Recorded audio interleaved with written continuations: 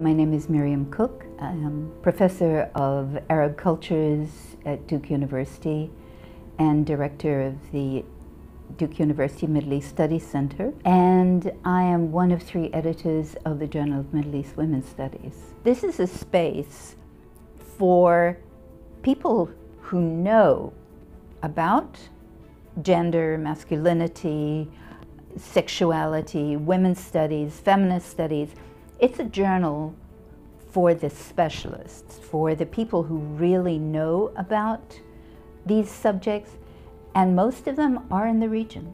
After 9/11, I think there was also an increased concern about the way in which women in the Middle East are treated, increasing focus on honor killing, violence against women in the Middle East, as though this doesn't happen elsewhere.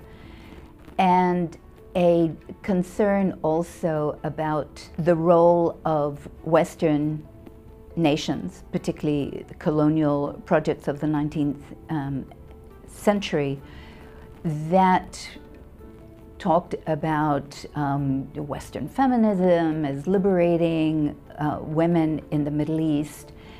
And there were so many misconceptions, so many negative stereotypes out there about men, women, that we felt the journal had a very important political role to play.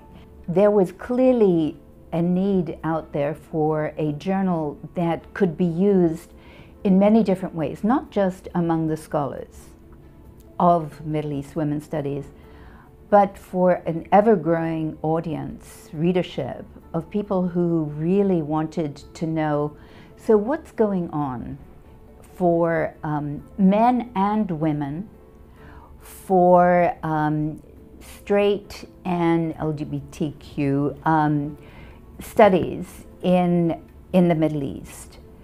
And there was really no other journal that was coming even close to doing that kind of work. What the association has tried to do, and what I think we're beginning to succeed doing with JMEWS, especially now that it's at Duke, is to say we're all in this project together. And I want to have every single issue to have a majority of articles by women from the Middle East. And this is beginning to happen, and it wasn't happening before.